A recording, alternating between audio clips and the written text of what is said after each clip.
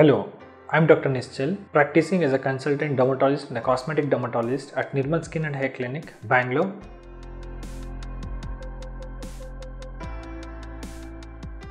Watery pus discharge after removal of an ingrown toenail can be because of a delayed healing or could be a sign of infection.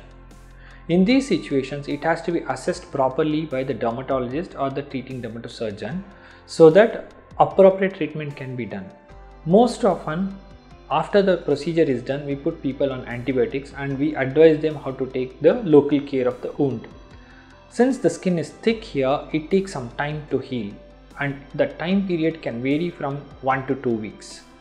People have to keep that area dry, clean it regularly with normal saline, and they can use iodine solution to cleanse that area and put an antibiotic solution or a cream in that area in addition to taking an antibiotic tablet. Many a times we also put people on vitamin C supplements to enhance or boost the healing and hasten it. This can be taken like 1 to 2 tablets per day, 500 milligrams vitamin C tablet. This helps in healing. In addition to that, if people are already diabetic, we need to check their diabetes status and we have to treat accordingly.